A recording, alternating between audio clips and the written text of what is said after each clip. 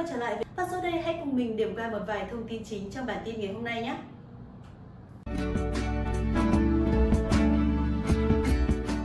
Troussier có giúp Việt Nam thoát khỏi mưa bàn thua trước trận đấu gặp Nhật Bản. Ông Troussier chịu áp lực như Sir Alex Ferguson tại Man United. Mất suất ở đội tuyển Việt Nam, Công Phượng vẫn nói lời tốt đẹp về ông Troussier. Quang Hải và Văn Toàn là mối đe dọa lớn của Indonesia. Huấn luyện viên Troussier có giúp Việt Nam thoát khỏi được cơn mưa bàn thua trước Nhật Bản. Trận đấu với tuyển Nhật Bản có ý nghĩa rất quan trọng với tuyển Việt Nam bởi một thất bại đậm có thể khiến cho thầy trò ông Troussier không thể đi tiếp bằng tấm vé vớt. Về lý thuyết thì tuyển Việt Nam sáng cửa đi tiếp nếu như đánh bại được Indonesia ở loạt đấu thứ hai. Nhưng điều kiện cần hạn chế bàn thua trước Nhật Bản và Iraq. Thậm chí để chắc chắn thì thầy trò Troussier cần phải có 1 điểm trước Iraq hoặc Nhật Bản. Tuy nhiên, Việt Nam làm cách nào để hạn chế được bàn thua trước Nhật Bản là một điều không hề dễ dàng.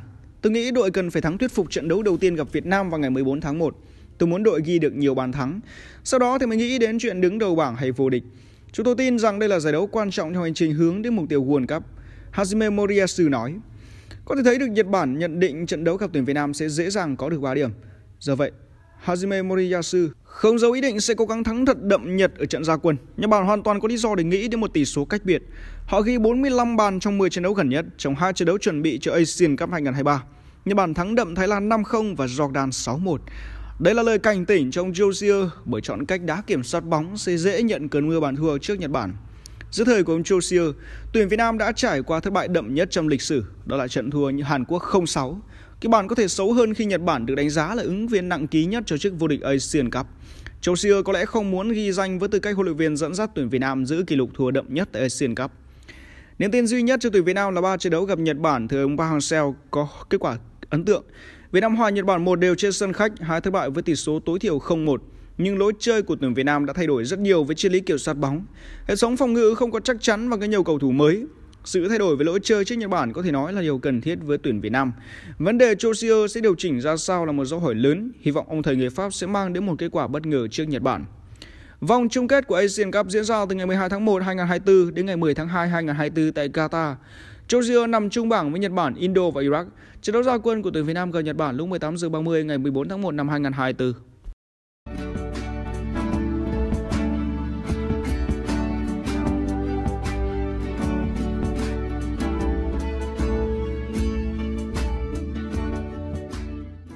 Huấn luyện viên Troussier chịu áp lực như Sir Alex Ferguson ở Man United.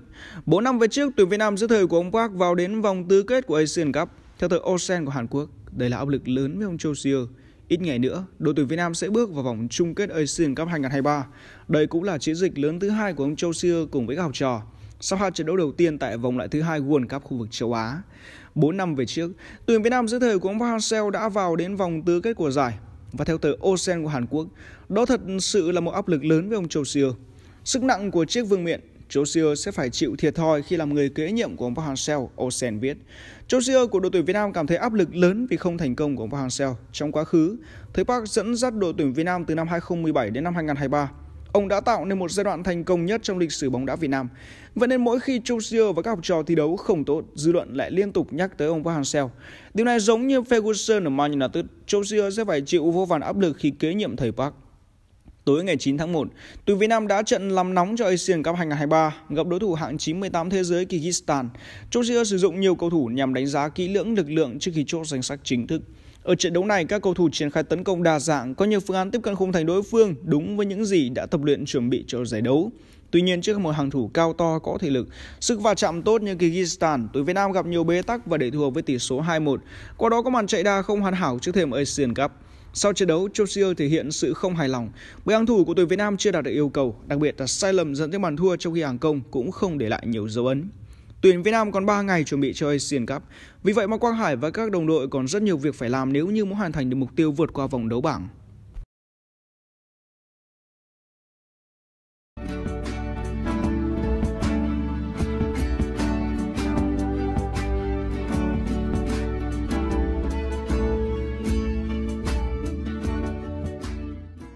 Mất suất tuyển Việt Nam, Công Phượng vẫn nói lời tốt đẹp về ông Troussier. Nguyễn Công Phượng cho rằng ông Troussier quyết liệt, mạnh mẽ và đang tạo ra lối chơi tích cực hơn cho đội tuyển Việt Nam. Tôi không nghĩ có một huấn luyện viên nào có tính cách quyết liệt và mạnh mẽ như ông ta. Sự nhiệt huyết của ông ấy không hề thay đổi, thái độ quyết liệt của ông ấy cũng giống như là người Nhật Bản. Có lúc chúng tôi họp gần 2 giờ đồng hồ, kể cả khi ra sân, chúng tôi cũng nói chuyện rất nhiều. Công Phượng trả lời câu hỏi của tờ Sponichi và ông Troussier. Theo như đánh giá của tiền đạo sinh năm 1995, cách huấn luyện và triết lý bóng đá ông Troussier áp dụng hiện nay đang thể hiện sự đam mê của nhà cầm quân người Pháp. Công Phượng thì không có bất cứ ấn tượng xấu nào về ông Troussier cả. Tuy nhiên, Nguyễn Công Phượng không được triệu tập lên đội tuyển Việt Nam dự Asian Cup 2023. Phong độ sa sút của anh tại Yokohama FC khiến cơ hội đóng góp cho đội tuyển quốc gia giảm đi đáng kể. Kể từ đợt tập trung tháng 10 năm 2023, Công Phượng đã vắng mặt trong danh sách của ông Troussier. Khi bắt đầu quá trình giao hữu chuẩn bị cho vòng loại thứ 2 World Cup, Troussier vẫn gọi Nguyễn Công Phượng. Anh được trao cơ hội vào sân thi đấu hiệp 2 trong cuộc đọ sức với tuyển Palestine và ghi dấu ấn bằng bàn thắng mở tỷ số. Công Phượng vẫn có những pha bóng đáng chú ý có thể gây ra đột biến, tuy nhiên màn trình diễn đó là không đủ để anh thuyết phục ông Troussier trao thêm một cơ hội. Thời điểm này, đội tuyển Việt Nam đang gặp nhiều áp lực bởi kết quả giao hữu không như mong muốn. Quang Hải và đồng đội vừa thua đội tuyển Kyrgyzstan với tỷ số 1-2 trong trận đấu tập cùng cuối trước thềm Asian Cup 2023. Lối chơi của đội tuyển Việt Nam cũng chưa thuyết phục được người hâm mộ. Troussier đang tạo ra lối chơi tích cực hơn cho đội tuyển Việt Nam. Tất nhiên đội bóng đang trong quá trình phát triển, chúng tôi có thể chơi bóng chủ động trước các đối thủ cùng trình độ, nhưng khi dồn nhiều người hơn lên tuyến trên sẽ có những vấn đề lộ ra tuyến dưới, Công Phượng nói. Tiền đạo quê Nghệ An vừa quyết định gia hạn hợp đồng với Yokohama FC. Mùa này anh sẽ thi đấu tại J League 2 sau khi đội bóng chủ quản xuống hạng.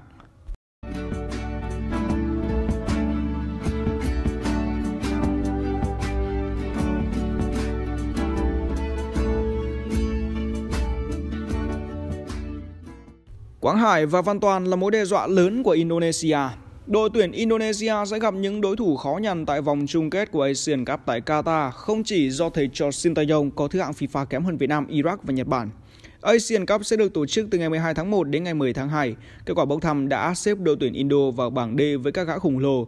Từ Bola nhấn mạnh, 3 đối thủ của đội tuyển Indo là ứng cử viên nặng ký Nhật Bản hạng 17, Iraq hạng 63 và Việt Nam hạng 94 là những bức tường lớn ngăn cản giấc mơ vào sâu của họ. Báo chí Indo nhắn nhủ thầy trò ông Shin là không nên mất công bận tâm đến việc lọt vào trận đấu chung kết. Chỉ cần vượt qua được vòng bảng sẽ không dễ dàng gì. Trong đó Nhật Bản, Iraq và Việt Nam có nhiều đối thủ ngôi sao có thể khiến đội tuyển Indonesia cảm thấy thua thiệt. Đầu tiên là tuyển Việt Nam thực sự gặp xui xẻo tại Asian Cup 2023 khi mà 10 cầu thủ nòng cốt dính chấn thương và không được đăng ký. Tuy nhiên điều này không có nghĩa là sức mạnh của Việt Nam đang suy yếu. Đội bóng lọt vào top 8 của Asian Cup 2019 vẫn sở hữu các dàn cầu thủ chất lượng. Cái tên gây ấn tượng là Quang Hải. Cầu thủ này được biệt danh là Lionel Messi của Đông Nam Á. Dù biệt danh này không chỉ trao cho cầu thủ 26 tuổi, sau đó là cầu thủ giàu kinh nghiệm Nguyễn Văn Toàn, tiền đạo 57 lần khoác áo tuyển Việt Nam từng nhiều lần gây ra tai họa cho Indonesia. Những màn song kiếm hợp ích của Văn Toàn và Quang Hải dự báo sẽ gây rắc rối cho hàng phòng ngự Indo. Trong khi đó, đội tuyển Nhật Bản xứng đáng là đội mạnh nhất bảng D, thậm chí còn nằm trong số những ứng cử viên vô địch Asian Cup 2023. Ông Moriyasu có nhiều cầu thủ đã thành danh tại châu Âu và đội bóng có biệt danh Samurai xanh này có lập nhiều thành tích ấn tượng. Đội Nhật Bản là những sự kết hợp hoàn hảo của 20 cầu thủ đang chơi bóng ở nước ngoài với 6 gương mặt thi đấu xuất sắc trong nước. Bola đánh giá cao hai tuyển thủ sẽ đóng vai trò quan trọng cho đội bóng của huấn luyện viên Hajime Moriyasu. Đó là Wataru Endo, tiền vệ của Liverpool với tư cách là đội trưởng Nhật Bản, sẽ đóng vai trò quan trọng ở hàng tiền vệ. Tiếp đến là Lee Sudan, chân sút duyên của FC Freiburg. Anh có thể không nổi tiếng bằng Kaoru Mitoma hay Takumi Minamino, nhưng cầu thủ 25 tuổi này là nhân vật nguy hiểm mỗi khi ở trong vùng cấm. Đối với Iraq, đất nước Indonesia từng có ý nghĩa quan trọng khi là chủ nhà đăng cai Asian Cup 2007 giúp họ đăng quang. Những chú sư tử lưỡng hà luôn tỏ ra là một đội rất khó chơi với bất cứ đối thủ nào. Khi biết sẽ phải đối đầu với hai đội bóng Đông Nam Á là Indo và Việt Nam, tuyển Iraq đã thử sức mình bằng chức vô địch giải đấu Kings Cup tại Thái Lan vào tháng 9 năm ngoái.